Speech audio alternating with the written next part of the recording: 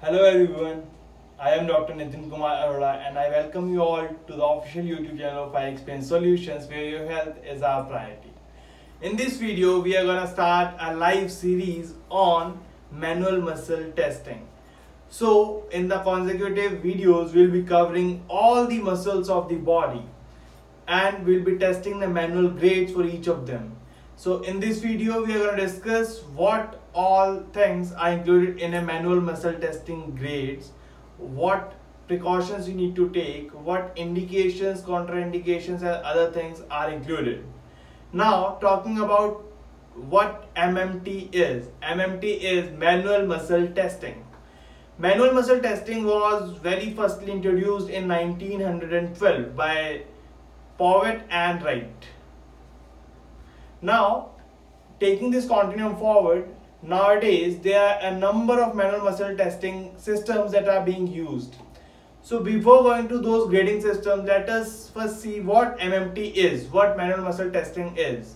So manual muscle testing is the testing of the strength of a particular muscle or a group of muscles which produce a particular movement, and how they are tested: by overcoming a resistance by the tester and by production of appropriate amount of strength by the individual who's being tested. So if an individual is being able to produce that much amount of tension in the muscle or contraction in the muscle to overcome the resistance by the examiner, he or she is deemed liable to be having a proper muscle strength. So manual muscle testing means, manual means a person is testing manually with hand, so that is manual. Muscle means muscle, and testing means evaluation. So evaluation of the muscle strength by the hand of the tester is known as manual muscle testing.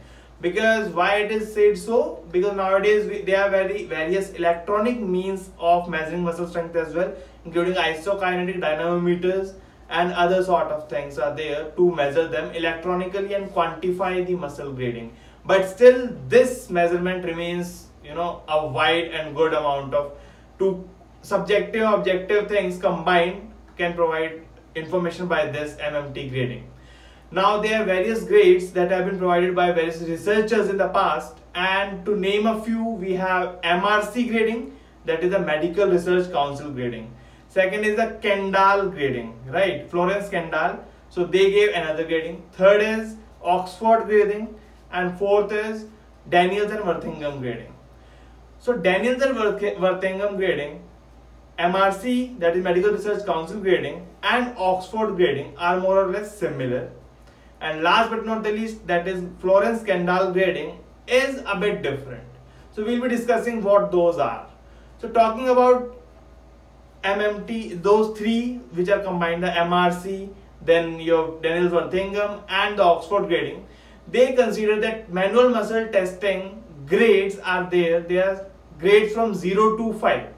0, 1, 2, 3, 4 and 5. Whereas Kendall grading system tells that they are grades from 0 to 10. So 0, 1, 2, 3, 4, 5, 6, 7, 8, 9 and 10. So what is the difference between the two and what all grades actually mean? So yes, coming to what these grades actually mean. Talking about grade 0, 1, 2, 3, 4, 5 system. So we have something called muscle strength. We are testing an individual came to us. We want to test the strength of that individual. Now we tested the individual and we are going to give him or her a grade that his or her muscle has this much amount of strength present, and we are grading this individual at 3 or 4 or 2 or maybe 0. So if 0 means the minimal and 5 means the maximal in Daniels and Worthington grading. So in our future videos as well, we will be discussing the Daniels and Worthington grading. So let us discuss what that exactly is. Talking about 0, 0 means no activity at all. No activity means you tell the individual to elicit a movement, but they are not able to elicit any movement at any cost. So that is grade 0. Now before going to 1 and 2, I will be directly jumping off to grade 3, because that is the standard from where you go either to 4 or 5 or you come down to 2 and 1. because that is a minimal thing that is expected from a person, If that is not present, we'll move a bit down to the further minimals, So grade 3 means that any individual who is able to produce a movement against the force of gravity is said to have grade 3. Now, against the force of gravity means what? Let me tell you an example. If I am going to test a grade 3 muscle contraction, you have either the individual, you told him, okay, bend your elbow up. So you are testing the elbow flexors. I'm not saying biceps or brachialis or brachioradialis. I'm saying elbow flexor groups, because any movement in the body is being produced by a group of muscles. Although we try to individualize them, but we have almost more than 650 muscles. Actually 650 named muscles. Otherwise we have a plenty of, even many of them we are still unaware of, and it's still evolving. So when we test a particular muscle, when we are testing the grading, so we have two types of tests, either the make test or the break test. So let's say if we are talking about grade 3, 4, 5, in which we are giving resistance to a patient. So now what happens, before coming to that thing, I would like to elaborate on this component as well. What happens is, when we have a make test means that you tell the patient, okay, you have to hold the contraction and take it up. So you tell the patient, okay, contract the muscle, and you from the very beginning you provide a resistance to the patient, okay, and as the patient bends the elbow further forwards and up, you are increasing the resistance to match the demands of the muscle contraction. Whereas in the break test, you tell the patient either to take the muscle to the end range, or you passively take the muscle to the end range. So now this is the end range for elbow flexion. Now taking the elbow to the end range and now applying a resistance on it and telling the patient to maintain the elbow flexion is what we call a break test. In this component, we have two things to take into consideration. If we talk about something like elbow flexors or hamstrings, specifically biceps brachii, so these muscles, which are two joint muscles, in case of these muscles, we have to test the muscle at almost around the mid position, where it is exerting the maximal force. But at the same time, for single joint muscle like brachialis, so it is just crossing one joint, so one joint muscle. So for that one, I would rather say take it to the end range and then test it, right? So that is the break test. So the individual has to break the resistance applied by you. And in the make test, you are taking throughout the complete active contraction range of motion, and at the end he is supposed to maintain that contraction. So this was the make and break test. Now coming back to the grade 3, 4 and 5. So grade 3 means just the individual has to bend the elbow against the resistance of the gravity. So I told the individual bend your elbow up, and they'll be taking their hand up and bending the elbow. Now in this one, they were taking it against gravity and up, right? So that means they have a grade 3 strength in their muscles. Because they have a grade 3, now we can move further to grade 4. Let us check if they have further strength or not. So grade 3 is the standard. You start from that particular position. For grade 4, as I told you, either you use make test or break test. Make test, break test are used when you apply a resistance to the muscle. That is generally done in grade 4 and 5 to demarcate it either as having maximal or strong resistance strength.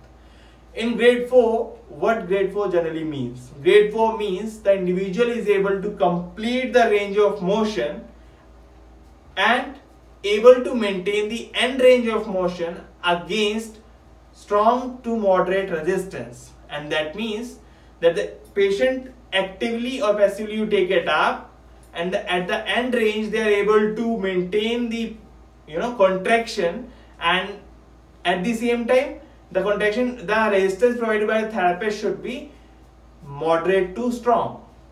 And last but not the least, if the patient is able to do this one, we can move on to grade 5. Grade 5 means again the patient is able to bend the elbow or do a particular movement in the complete range of motion and maintain the end range position against maximal resistance.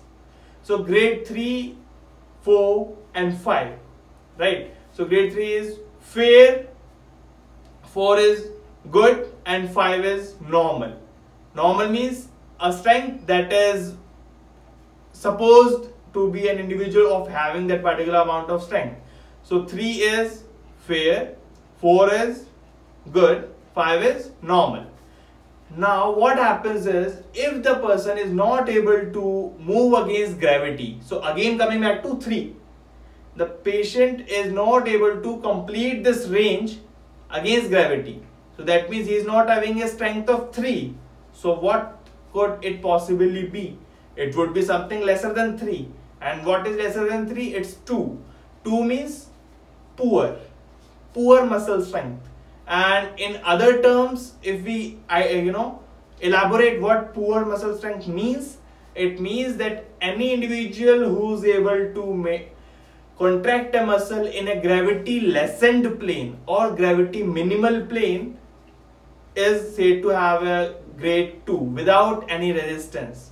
So in this case, if I bend the elbow like this, it is the gravity that's pulling it down. So the resistance is there, one resistance. Second resistance is the weight of the limb. So second resistance.